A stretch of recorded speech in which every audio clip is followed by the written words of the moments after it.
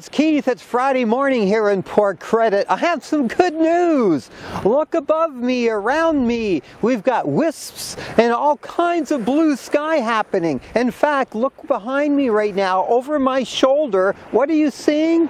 I think it's called the sun. We haven't seen that in weeks. So we've got some pretty decent looking, pleasant weather here. It's a little colder today. It's around -1 right now, but we do have the return of some blue sky. It's actually up there behind the clouds. And wow, this is impressive stuff.